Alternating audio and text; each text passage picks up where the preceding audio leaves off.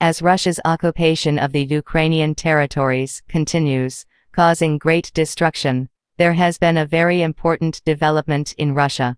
General Sergei Surovikin, who commanded Russia's troops in Ukraine between October 2022 and January 2023, was dismissed and replaced by Viktor Avsalov.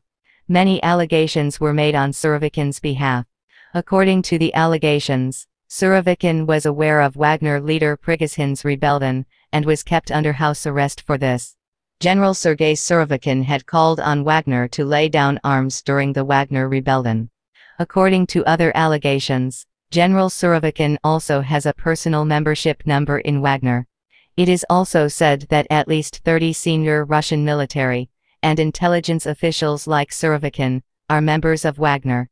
In 2015, Russia sided with Syrian President Bashar al-Assad and intervened in the conflict in the country, losing Surovikin for critical missions in Syria at the time.